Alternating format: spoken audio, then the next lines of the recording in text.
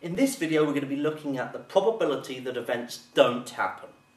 So let's say the probability of a storm hitting the UK has a probability of 0.36. So this is a probability that has just been calculated. So then what is the probability that it doesn't hit?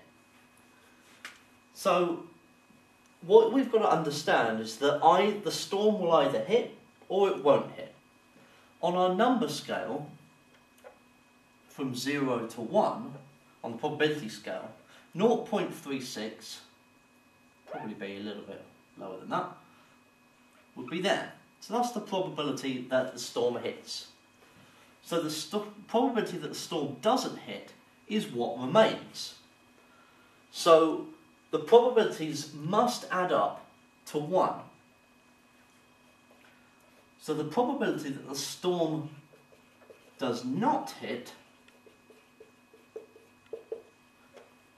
is this gap. And this gap can be calculated by subtracting the probability from 1.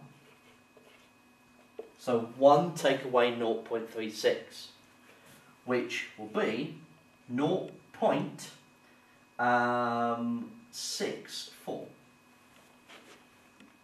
Okay, so that is how we can work with these probabilities. Let's look at one more example.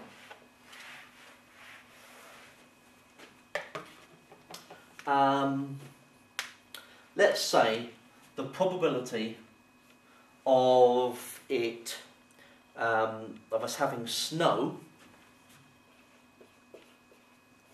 tomorrow. For some reason I can't get away from the weather concept here. So the probability of getting snow tomorrow is 0.04. Well, then the probability of no snow tomorrow will be 1 take away 0.04. So it is always 1 take away. The probability of an event not happening, 1 take away that probability. And so in this case it would be 0.96. Okay, so it's quite straightforward, and if a question is going to ask you about probability of something not happening, it's likely to be a decimal when it asks you.